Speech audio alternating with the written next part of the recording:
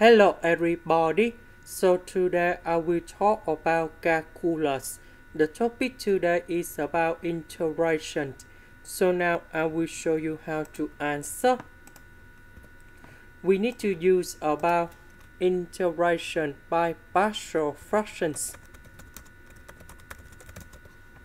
So I will put about capital A over s minus 2 and capital B over s minus 3. Later that, we do common denominator. So, about this one, capital A is missing about s minus 3. So, capital A will multiply by s minus 3.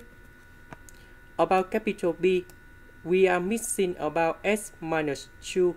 So, we need to multiply by s minus 2. So we have s minus 2, s minus 3.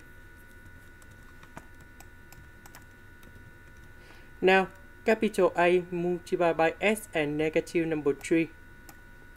So you got about as minus 3a. Capital B multiplied by s and negative number 2. So we have bs minus 2b. Now we have s and s, we can do about factorization.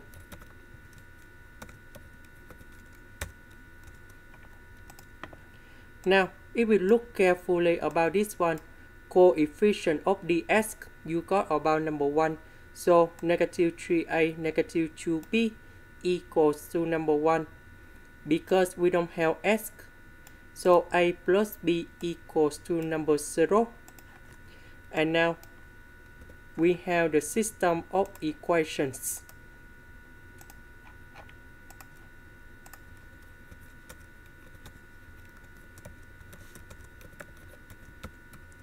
Now, we can find the solutions of A and B. So, A equals to negative number 1. B equals to number 1.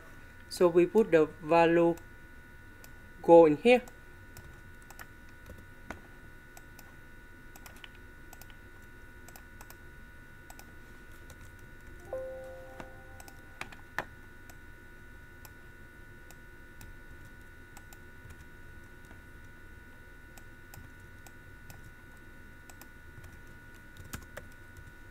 So A equals to negative number 1, B equals to number 1 in here.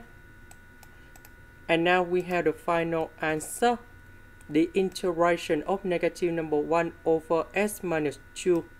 You got about negative ln of the absolute value of s minus 2. The integration of this one, we have ln of the absolute value of s minus 3. And we put about c. This is the end. Thank you for watching.